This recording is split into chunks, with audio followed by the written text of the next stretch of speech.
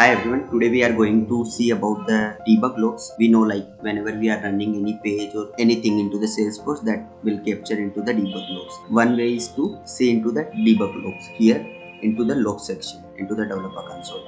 And sometime we are running as another user and we want to capture that debug logs, so that will be not captured over here. So for that we can just need to go on setup, search here debug logs,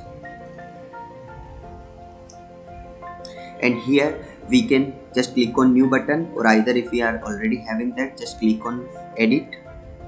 Here we'll get the few options that what entity type we want to select, like user, apex class, trigger, platform integration, or integration process. Here we just need to select that user, then start date and end date. Okay, we can set maximum 1 day, so for now let me set for 1 hour. And here we just need to select the debug level. If suppose I will open the debug level, so we can see here we have few options that we want to see the apex class, debug log, visual force info, system info, and the automation as well. Okay, after that we just need to click on save. Now let me try to run this one.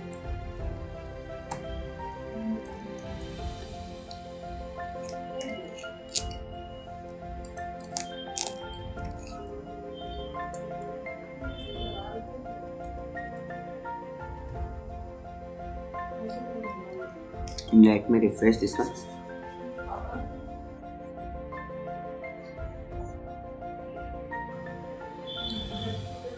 We can see here we got the debug logs. So let me open this one. So we have put a debug log here as test.